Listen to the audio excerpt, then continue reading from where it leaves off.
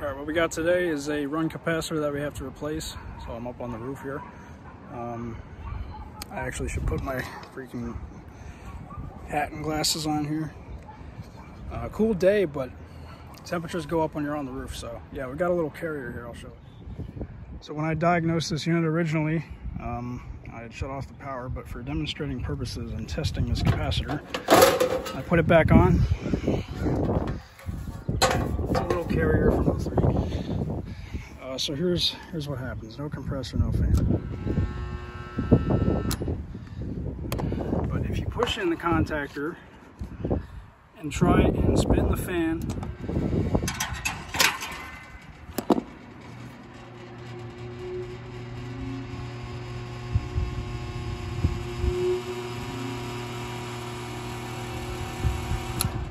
so now for in any situation you would want to test this capacitor with a multimeter. I do not have one right now, and no, I'm not starting out yet, or I'm not in the field daily, but that is a 35.5 and that's what we have here, so we're going to swap it out. There's a yellow jacket in here earlier, so let's see if anybody's in it.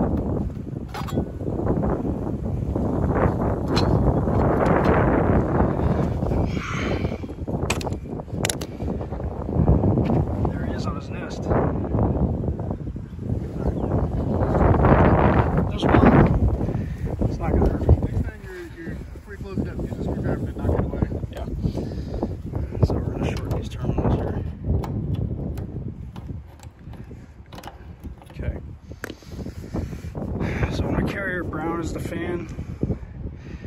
You got blue going to hermetic, that's compressor. And you got two yellow wires going to common and on the contactor. So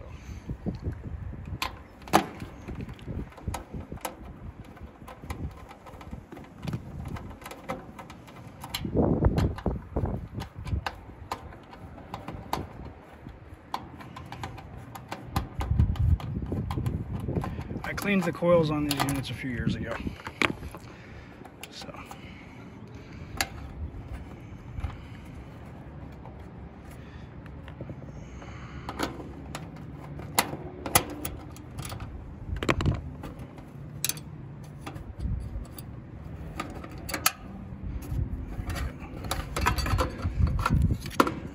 So sometimes the size of your capacitor can change. Skinny to fat, vice versa. Identical.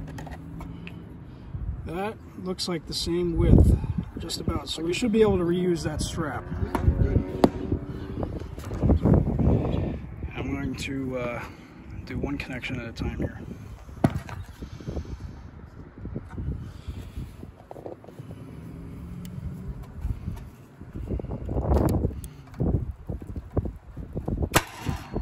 Hermetic. Right.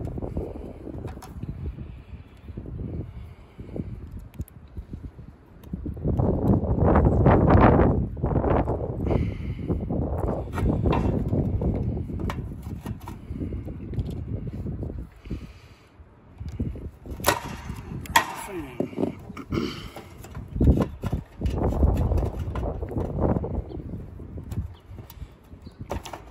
And those connections are not tight. You can see when I tug them, so I'm going to crimp those.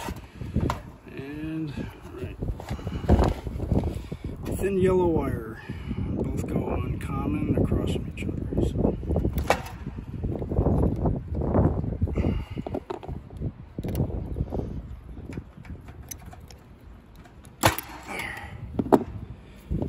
She's toast.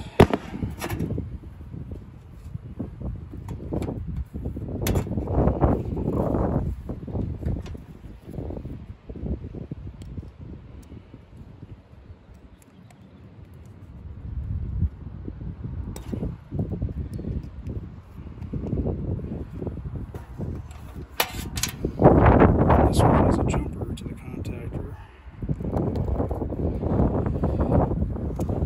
Before I strap that in, I'm going to make sure it works.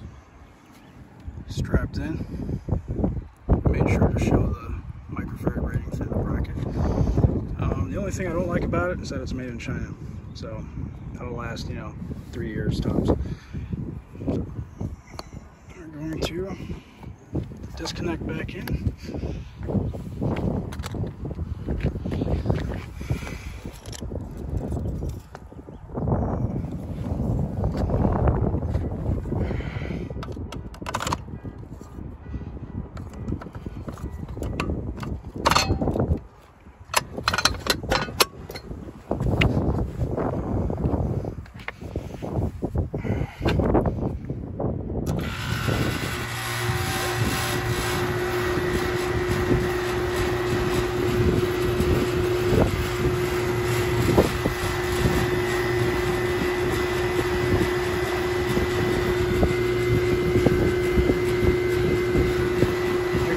Cold line coming back, and we're good.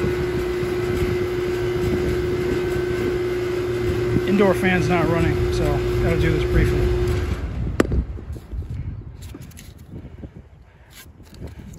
Need to redo this arm flex up here, but yeah, it's cool. So yeah, that's gonna do it for that.